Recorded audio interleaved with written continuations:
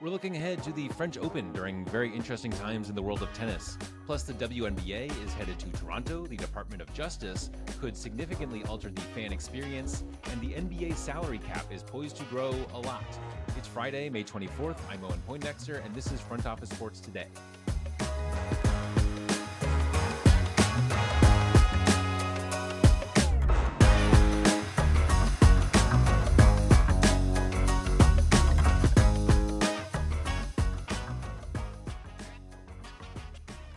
The WNBA has announced its next city. Starting in 2026, the league will expand to Toronto.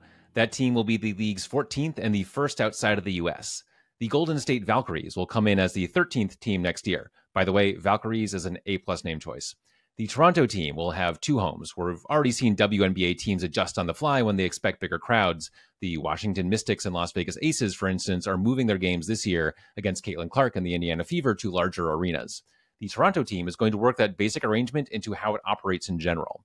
The team will play most of its games at the Coca-Cola Coliseum, which is a 103-year-old venue with a capacity of 8,500. It is home to the AHL's Toronto Marlies. For some games, the WNBA team will move to Scotiabank Arena, home to the Toronto Raptors and Maple Leafs, which has a basketball capacity around 20,000. This kind of venue flexibility isn't something we're used to for major leagues, but it makes a ton of sense for a league that is growing quickly, but on most nights doesn't draw like the NBA just yet. The Department of Justice is taking action that could eventually make sports tickets cheaper.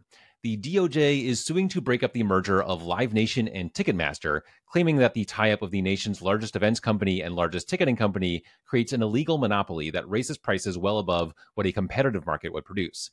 The legal filing states that, quote, without competitive pressure to spur investment and innovation, customer service, website and app design, and product quality and stability suffer. These harms are the natural and predictable consequence of an industry suffocating under monopoly.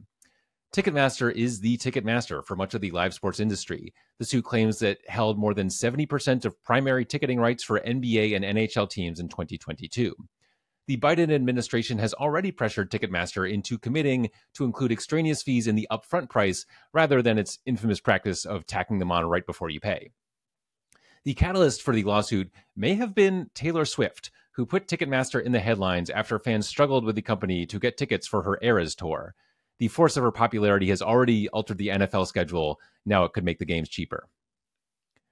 The NBA projects a $141 million salary cap next season, and pretty soon that's going to look like nothing. The salary cap is calculated as a percentage of league revenues, and it can go up a maximum of 10% per season. With a new media deal expected to roughly triple the current one and bring in at least $7 billion per season, you can expect the cap to go up by 10% per season for a while. Writer Kevin Smith crunched the numbers and found that at 10% annual growth, the cap would pass $200 million by the 2028-29 season. By that time, a 5-year max deal would be worth $419 million with a 5th-year salary of $95 million. At some point, a player is going to get paid 9 figures in a single year. I'm joined now by Catherine Whitaker and David Law, hosts of the Tennis Podcast. Welcome, Catherine. Welcome, David. Hey, great to be here. Yeah, great to have you on. So we have the French Open starting this weekend. High level, how do you think about this tournament among the 4 majors? I feel like David should answer this first because it actually took David most of his career to go to the French Open for the very first time. It was 2 years ago, almost to the day, that David experienced Roland Garros for the first time. And his reaction to going there for the first time was one of my favorite moments as a tennis podcast that we've ever had. So I feel like David should describe the experience. Yeah, please. Yeah, I had spent 30 plus years watching the French Open on TV when I was at school, when I was at college, when I was working in a job for 25 years that took place basically the week after the French Open, so I could never be there. And then I got my chance representing the Tennis Podcast. We all went there, Catherine, Matt Roberts, our third voice, and myself. And they'd been there before. They didn't really, I guess, know what the big deal was in terms of what I would see and how I would react. And I'd always regarded the French Open as being kind of the poor relation amongst the 4 Grand Slams, probably because I'd never been. And I just thought it's not going to be as big. It's not going to be as grand. It's not going to have the same vibe. And I was so wrong. I arrived and I was just enchanted by the place immediately. The style of it all, the passion for the sport, the colours, their own branding, but also the red clay and springtime in Paris. Honestly, I just couldn't get enough of it. And then I went back last year. I felt exactly the same, and I feel like I've been counting down ever since. Yeah, I mean, it does have this unique feel, and largely because it's on clay, right? I mean, it feels like the very best tennis player, which is, obviously not a fair distinction, but you sometimes think of it as like it's not necessarily the best overall player who wins, it's the best clay player who wins, and it's a little unfair to say the best grass player is the best player, whereas the best clay player is just the best clay player. Anyway, how does that affect your experience? That red clay, obviously visually it's different, but what's the experience of taking in a match like on clay? It's best if you have a comfortable seat, I would say, because they can be long. Wars of attrition, I guess, is what you're conditioned to expect on clay. Mary Carrillo, the former tennis player and mixed doubles French Open champion, but kind of even more famous as a broadcaster these days, she calls clay tennis's classroom. She says it's where players learn about themselves and about the sport. There is something very sorting the men from the boys about a clay court. And yeah, the specialism of the surface is one of the things that makes this time of the year so intriguing. We have a world number one in the women's game, Iga Swiatek, who is so dominant on clay. She is as strong a favourite for this upcoming French Open as you will pretty much ever get in tennis. We're talking, Serena Williams in her prime, Swiatek on clay. It is almost locked in, and yet she'll go to Wimbledon 3 weeks after the French Open, and she won't be expected to make the second week. She's never done it before. She's looked all at sea on a grass court, and it really highlights the specific challenge of the surfaces. And it's really cool, I think, as people that are invested in the sport, because it's an 11-month slog, the tennis calendar. If you didn't have those ebbs and flows and those points of difference, it could all get to be a bit of a treadmill. But it kind of keeps us entertained at every turn. Mm-hmm. And Roland Garros is, it's the big holdout in terms of automated line calling. Do you think it needs to kind of get with the times and take that step? Oh, I'm interested in your opinion on this, David. I think it's inevitable that it will take that step. I think automated line calling everywhere, whether you like it or not, it's coming. What do you think? Yeah, I agree with you. I think it's been shown, it's been proved that it works on clay well enough. Maybe not perfectly, but frankly, the existing system isn't perfect either. When they're trying to figure out a mark that a ball makes in the red dust, the red brick dust of a clay court, whether it's on a line or whether it's not, amongst all the footprints that players are depositing as they run about. I mean, that's not perfect either. And it's been taking place this spring. It does work. It's efficient. There is something lovely and romantic in a way about the way it still happens in Paris. And I kind of appreciate their stubbornness and their desperation to cling to that tradition. But it's going to get overtaken by progress eventually. And I think that it's not too far in the future. I agree with you, Catherine. Yeah, what I would say, Owen, is they will hold out as long as they can, because that is what the French Open do. They were the last to offer equal prize money, and they only did that when it was kind of unavoidable for them to do so. They were the last tournament, the last Grand Slam tournament to remove the net court judges that sit there with.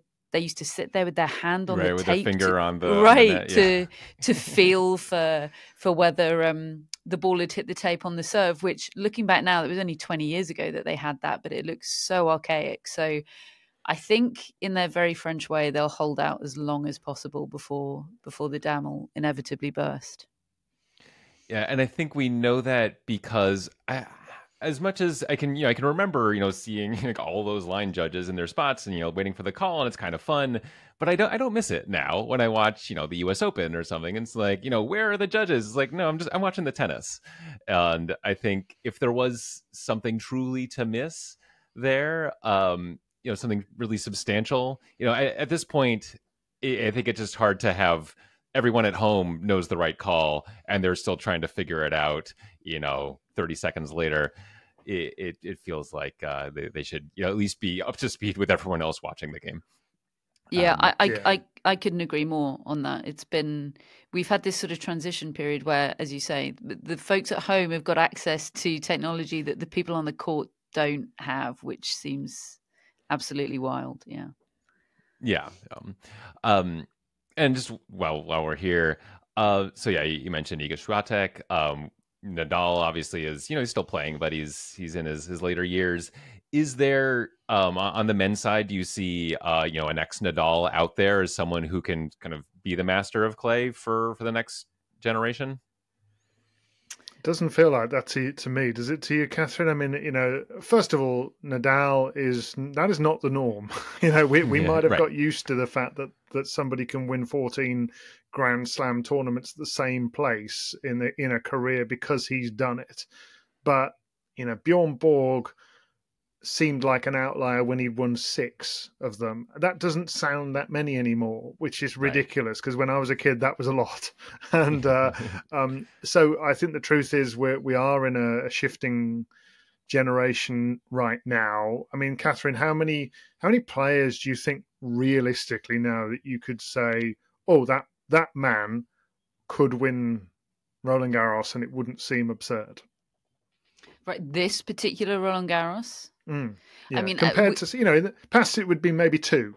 Right. Yeah, that's the thing. This thing's been on lockdown basically for Rafael Nadal with, a possible party poop from Novak Djokovic for the past 15, 20 years. And now suddenly we're entering a men's Roland Garros where, frankly, I think there are probably 12 to 15 men where it's not ludicrous to think they could win this title, which, after the era we've just had of the big 3, their stranglehold on the biggest tournaments just cannot be overstated. And of course, big 4 as well. When Andy Murray was in there, suddenly you've got this land of opportunity, and some guys are freezing at the prospect of that opportunity. They don't seem able to grasp it. It's going to be interesting to see who has the mettle to do the grasping when the time comes, because it kind of feels for a lot of guys like, well, if you can't win this one, then you're probably not ever going to win one.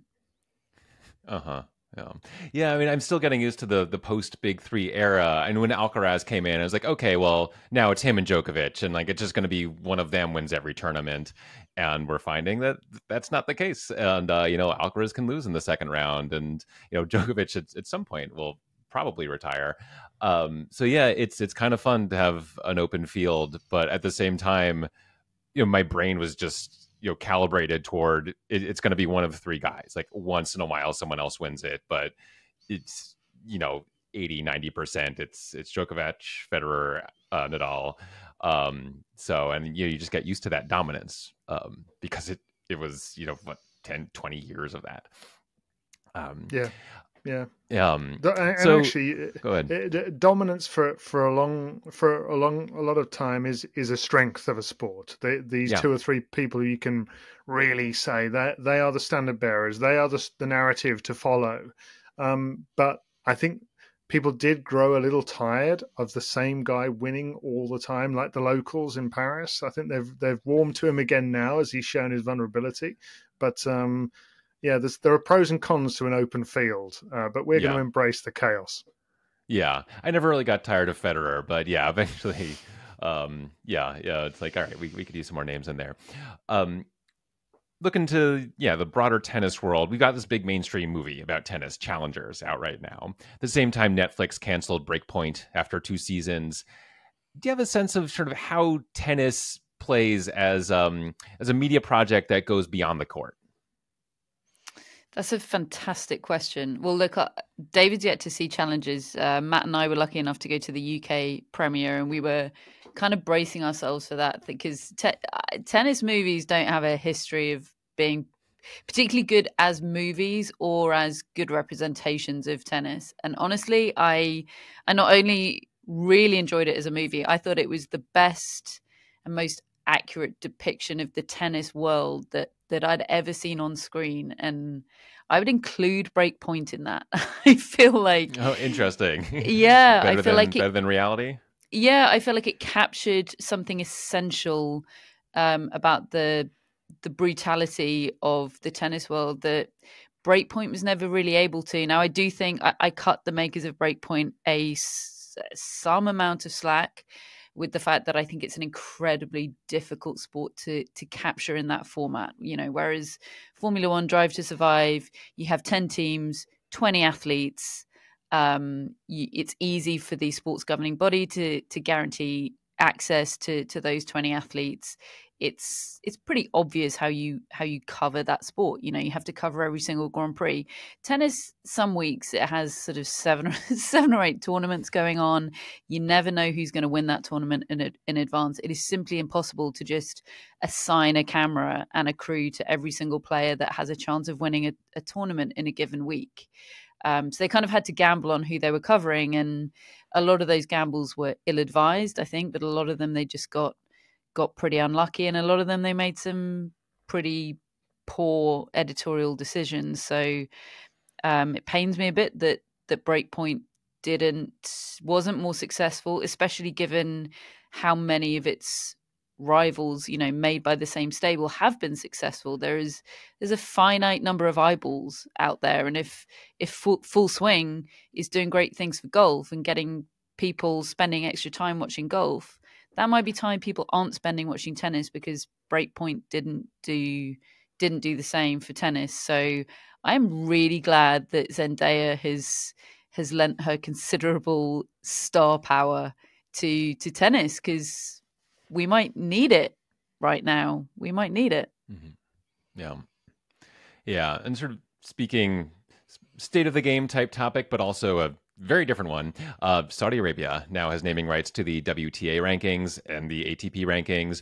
WTA finals taking place in Riyadh. Not everyone's thrilled about this. It's pretty easy to make the case this is sports washing. At the same time, they're paying the sports washing tax and putting a lot of money in the sport. Big question, but how do you see the growing impact of Saudi Arabia in tennis? Well, I think to some degree it is inevitable, and I think we're increasingly just having to get used to that. I think it's something we've wrestled with a lot on the tennis podcast, is where do we stand on Saudi Arabia, given this is a country that criminalizes homosexuality. The human rights record is abominable and hard to listen to and read about, and then think, okay, tennis is going into that and just taking the money. That is a tough thing, I think, for us to get used to and accept, and we're still far from comfortable with that. At the same time, the WTA in particular has got itself into terrible financial strife over the last few years. It got into business with China very, very heavily. Then the pandemic struck. Then a Chinese player seemed to go missing in Peng Shuai, and was certainly hasn't been seen much of her looking independent in the last couple of years. And the WTA took a massive stance against that and said that they will cease to do business with China until they're comfortable that she's safe and well and able to be independent and free from coercion. And then they did that for 18 months and then realized they couldn't frankly afford to do it anymore, and they went back into business with China, and they went and got involved in venture capital, and now they've had this financial offer from Saudi Arabia, and they've taken it. They've got to make money somewhere, but it's a tough thing for us to accept that place is Saudi Arabia. Yeah. And we're talking about tennis as if it's like, one thing. The WTA, I guess, is one thing, but it's it's a fragmented sport. Each athlete is their own person. Each tournament is its own thing, and so I think it just makes it that much easier to kind of pick off one thing at a time. You say, well, if you're not going to take the money, this one's going to take the money, and because there's so much money in that country in their public investment fund. Yeah, I mean, golf eventually said, we're holding out, but like they can't hold out forever, because it's, even though they don't have any of the history, they've got all the money in the world, and so it's, I don't have any answers here, because all those things you said about their human rights record are absolutely true. Yeah, I feel like as soon as John Rahm flipped, everybody involved in sports everywhere just went, oh, okay, the game's up then. Yeah. Everyone's gonna go. Yeah, look, we famously give some pretty bad predictions on the podcast. I cut us a bit of slack on that because tennis is incredibly difficult to predict. But I think one of my best predictions ever, only good predictions, was when the Live Golf thing first emerged. I said on the podcast, like, of course they're coming for tennis next. Like, they would be mad not to go for tennis, because fragmented is the word, Owen. Like, there are 7 different governing bodies over mainstream tennis. Like, that's not, I mean, individual country governing bodies, you could add a whole other basket in there, but tennis has 7 different governing bodies, and they barely agree on anything. The internecine warfare in tennis without Saudi Arabian influence is pretty extraordinary. So enter Saudi Arabia and bags of cash, and you've got a recipe for takeover. I think it's felt inevitable, and yet I think the acceptance of the inevitability has made it inevitable. It's been self-fulfilling. For a couple of years, the attitude has been, well, it's going to happen, so why resist it? And I don't personally go with that. I do feel the need to resist it, even if it feels futile. I find it pretty demoralizing. But at this point, it might well be inevitable. Yeah. Let's end on a cheerier topic. Just what are you most excited for? A player, a rivalry, a narrative for Roland Garros at this tournament? Go ahead, David. Well, there are so many players that I love to watch, probably none more so than Carlos Alcaraz. I find him to be one of the most exciting players I've ever seen. I feel similarly on the women's side about Iga Swiatek and the rivalry that is developing with her and Arina Sabalenka and Elena Rybakina. But the injuries, the question marks, are making the rivalries more difficult to invest in, I think. I thought it was all going to be Carlos Alcaraz and Jannik Sinner. We don't really know how fit they are. They have both suggested that they're going to go and try and play. But actually, the thing that's most interesting to me about Roland Garros is the unpredictability, the feeling that we're going to go there, and Catherine and I'll be going there tomorrow and spending 2.5 weeks there just following every twist and turn. And I just feel there's going to be a lot more twists and turns than we used to. And I'm kind of ready for that. Same. Me too. I'm settling in for a wild French Open, and I'm ready to lean into the chaos, as David says. But in amongst that, I would say I am looking forward with some trepidation to watching some greats play at Roland Garros for the last time. It will be Rafael Nadal's last Roland Garros if he's able to take to the court. I just hope that that's not a sad experience watching him there be a shadow of himself. I just hope he's able to put in a trademark Nadal performance, even if it doesn't result in any victories. It's going to be Andy Murray's last Roland Garros. It's going to be Dominic Thiem's last Roland Garros if he's able to qualify. He was snubbed for a wild card extraordinarily by the French Tennis Federation. So I'm going to make a point of making sure I savor seeing those 3 tennis players one last time on the red clay, and I'm probably going to have a traumatic tear-shedding time doing so, but I won't regret it. All right, Catherine Whitaker, David Law, thanks so much for joining us on the show. Thank you. Thank you. That's it for today. If you're enjoying the show, I bet you've got a friend or two or three who would as well, so do them a favor and tell them about it. Thanks for listening. We will be off on Monday for the holiday, so enjoy the long weekend. We will see you on Tuesday.